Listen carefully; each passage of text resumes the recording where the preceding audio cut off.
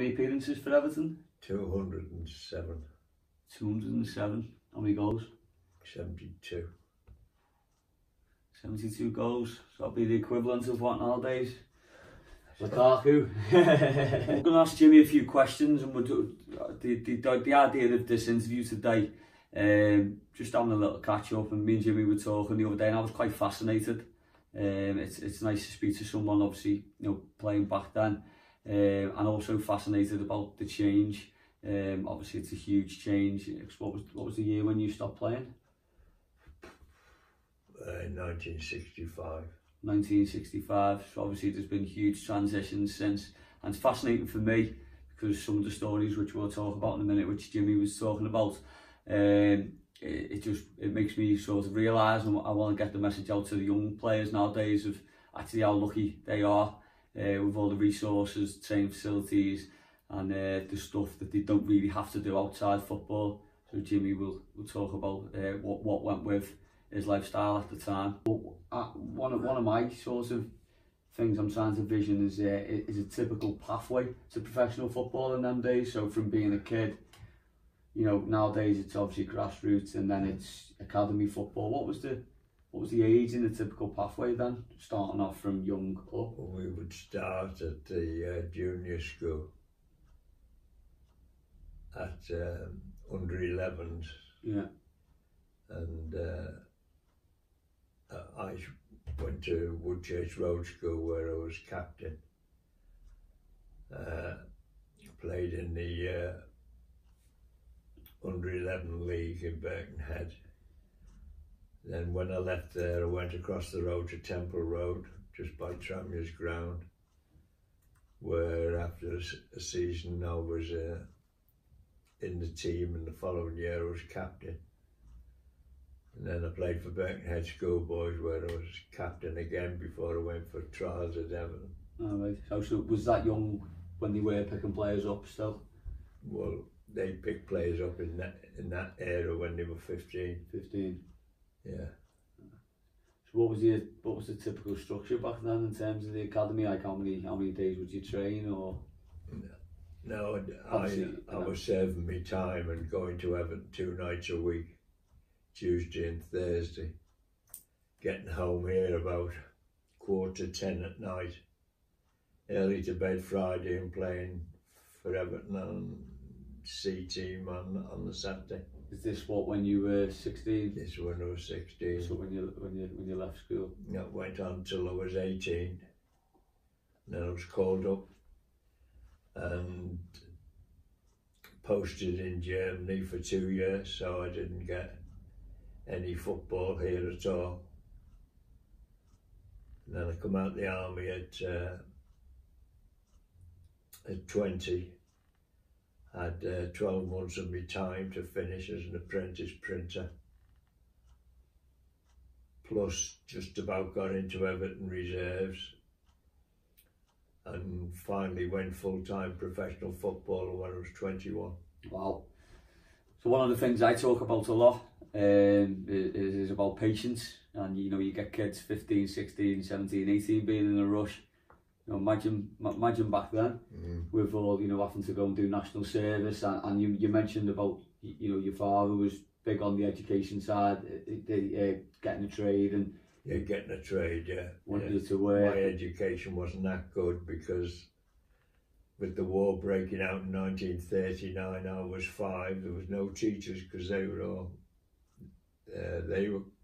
called up. There was only the shipyard workers who got away with not going in the forces. Yeah. Be a shock nowadays for some of these young ones, wouldn't it? It would. It would. When you come out the army? I was started in the A-team again, and then it was short of a centre forward at Skelmersdale, who was at the top of the Liverpool County Comp, and I scored 4 against Skem, and I didn't look back from that day. Happy days. So what was your position, Jimmy? Centre forward. Centre forward. How would you describe yourself?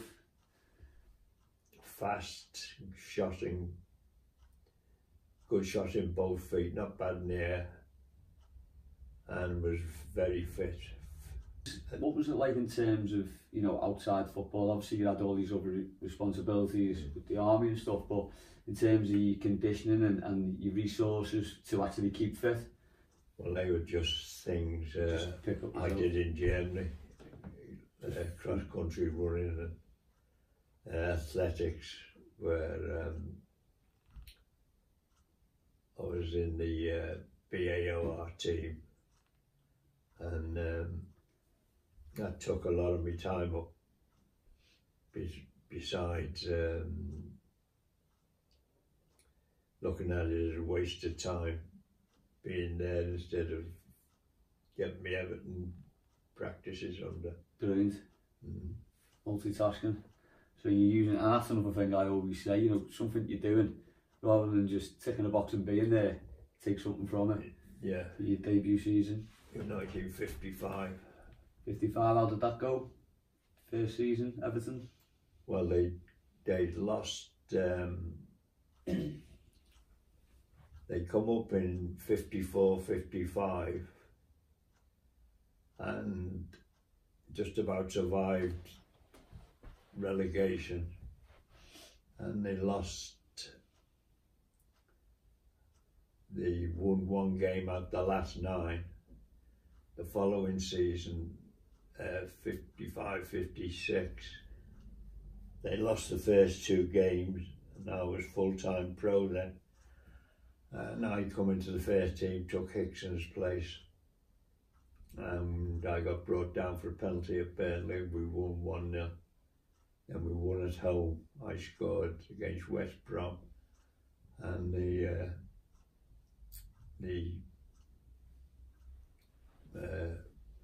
run in the first team started. I played 41 on the run. The following season, played the first 2 and did a hamstring and never played again till Christmas. Oh, really? Stayed on for an hour with it. What the hell? No physios back then? There was physios, but there's no subs. No subs? Subs started about 1967. Crazy. Because there was no subs in the World Cup final, was it? No. When we played Germany at Wembley. So your first season then, how many goals was it? 21. 21, top scorer? Brilliant. And I played for England under 23s as well. England under 23s? Good days. How'd that go? I scored, we beat Scotland 3-1. First game? First game. Brilliant. Good stuff. So, time at Everton went really well. 13 years. 13 years. I'm the third oldest living ex-player. Third oldest living ex-player. Sorry, that was it. In the past 40, 50 years. One thing is, as well, obviously, I don't know what your view is on it nowadays, the wages that the players are getting. I just can't believe that they get so much. But television has done all that, and it's got stronger and stronger. There's more of it on the television now than there's ever been. So they have poured billions into the sport itself. Yeah. What was the typical wage back then? We were on £20 a week. £20 a week. £2 for a draw, £4. £20 a week, £2 for the draw. And what do you get for the goal? Nothing. Nothing. No. It was a team game in them days. So imagine nowadays, to agents out there or directors or people negotiating contracts with top strikers who've got the potential to score 70 goals in 200 games in the top league, and when you come to do the contracts and it's what's the goal bonus? Nothing. That's correct. It's correct. But you was sold, wasn't you? I was sold for 20,000. Yeah. See, now that, to me, because that's still a fair bit of money. Yeah, but we got our benefits out of that. I'd nearly completed 10 years, so they give me 10 years, which was 2,000 quid. So I got 2,000 quid, and then a little bit of bartering with Birmingham to go there. I got another 1,500. All right, not too bad. Under the table, that was tax free. So, tax free. so it was a good move. Yeah, happy days. Yeah, because when I seen that, I thought you don't really. I suppose as well nowadays a lot of players go for free. So some clubs at all don't pay any fees. So the fact that the wages are so small, but then there's a £20,000 transfer fee involved, was quite fascinating as well. So I didn't cost Everton a penny. Happy days, good bit of business. Yeah. And So what was it typical, just before we move on to Birmingham, what was a typical training schedule? every day. 10 was arrived from the ground. It had to be changed and ready on a coach 9:45. Start training at Belfield, West Derby at 10 o'clock and go through what you were going through, the practice match or whatever was on the day.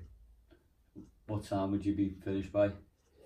And then we come back to Goodison, get showered and changed, have dinner, lunch there. And the afternoon off would start about 1:30. Just a quick one on that as well. I know it's a bit in depth, but when you say have dinner, lunch, what was the sort of procedure back then days with the food and the nutrition? Yeah. Decent dinner, yeah. Was it? But it wasn't itemised like it is now and all that. It's just chips, egg, chops. Yeah. And then a sweet, and that was you for the day. All the old school nutrition. Yeah. And a beer. No beer. What about the lifestyle outside football then? Yeah, beauty queens. Beauty queens. Miss England. We've got a few pictures of that. We'll have a look at them in a minute. Miss England and. So was that celeb lifestyle still? You know, what was it about then? So you mixing football with, you know, I don't know, music, like you say, models, which, you know, did they socialise together or? Yeah, I was single right through till I was about 36 when I got married. But so you've had fun? Had fun, yeah. There she is. Who's this one? It's Roberta Brown from Liverpool, Miss Liverpool.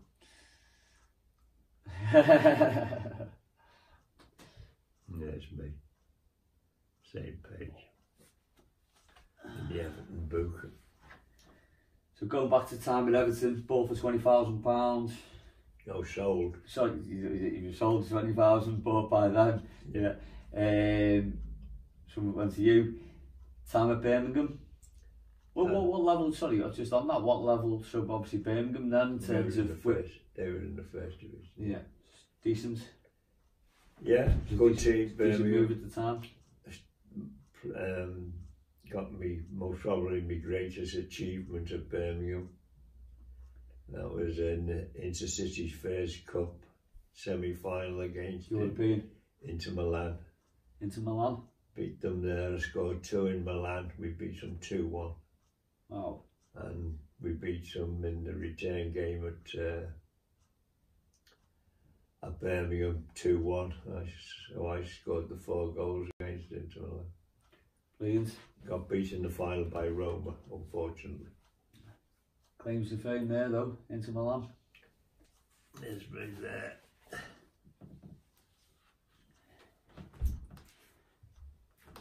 James Harris, a very fast centre forward whose ability to strike a ball with either foot meant he scored many excellent goals for the club and was an integral member of the League Cup winning side in 1963. His curly hair Dashing approach made him stand out very much.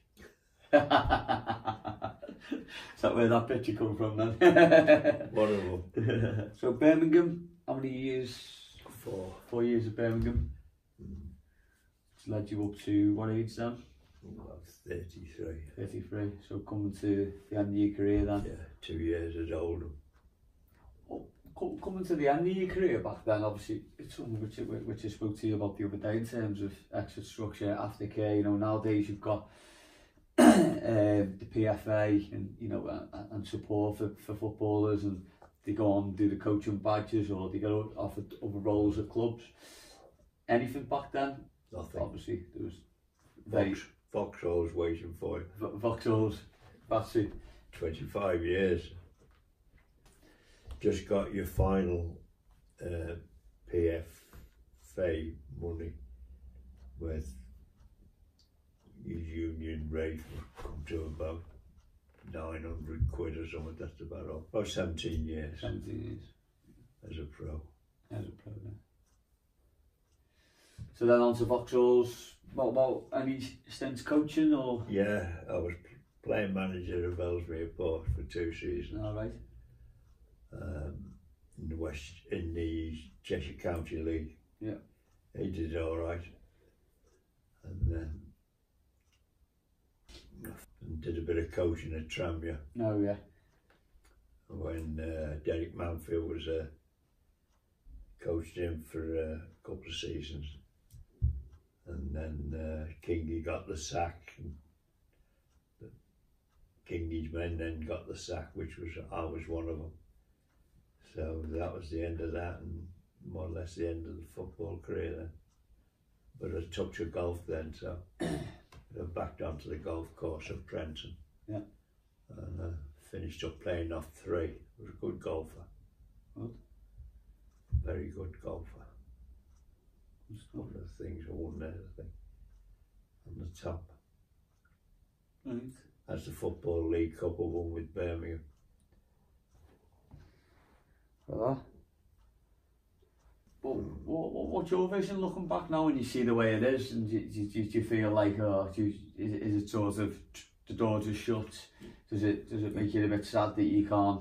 Would you have liked to have carried on, or? Well, Everton do us all right.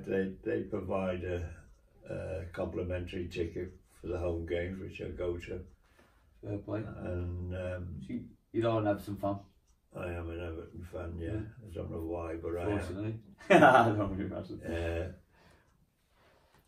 But we didn't have that programme when I played for Everton, because they were in the 2nd division for 8 years, weren't they? Yeah.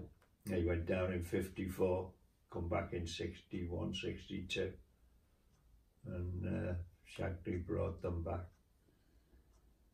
We played them in the Liverpool Senior Cup game. That's the only one I can really remember. We beat them 4-3. Yeah. That was home and away, Goodison. So that was me. Occurrence with Liverpool was they were just 2nd division. We were first, fortunately. How things have changed. What was your thoughts on the weekend? Did you watch it? No. No, I was in Liverpool actually. You weren't seeing the parade? Grassroots kids as well, who were trying to make that jump. I think you don't start realising that you've got to put all the work in up to you're about 15, 16, and then be ready for the push between 17 and 20, see how good you're going to get, and be very dedicated from that age right through. Maybe I was just lucky that everything fell in for me, but I had the skill and the strength to play at 1st division football from the start, and I had 10, 12 years in top class football. It's a cracker, isn't it?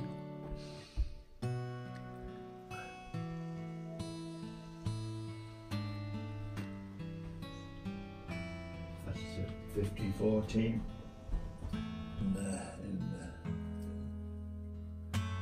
It's Birmingham the top. Everton, Oldham. There's me second on front row, second from the left. Big strong lad. There's me and Duncan Edwards. Remember the score that was against Man U that dropped.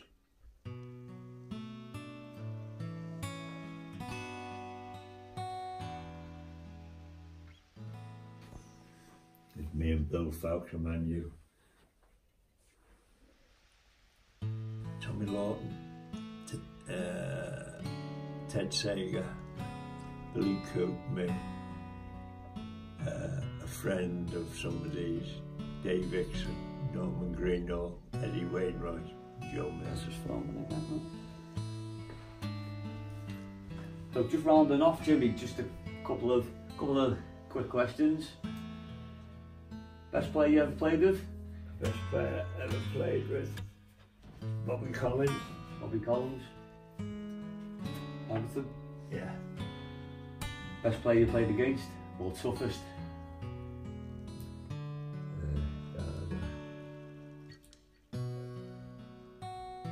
Jack Charlton. Jack Charlton. Interesting. Best manager? Best manager.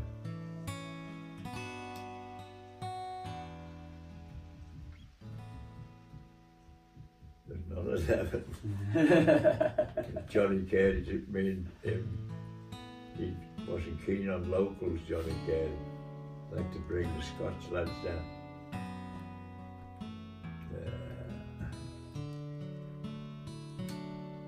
No, couldn't recommend them. Couldn't recommend them. Who's your favourite player nowadays? Favourite player nowadays? Who do you like? Which? Let's see.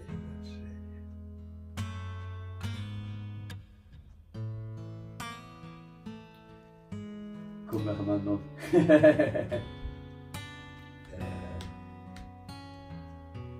There's none like Alan Ball and them now, is there? No. Jimmy Bloomfield is at Birmingham. Brilliant, Jimmy. Right. Been a pleasure. Okay. Hopefully we can stay in touch.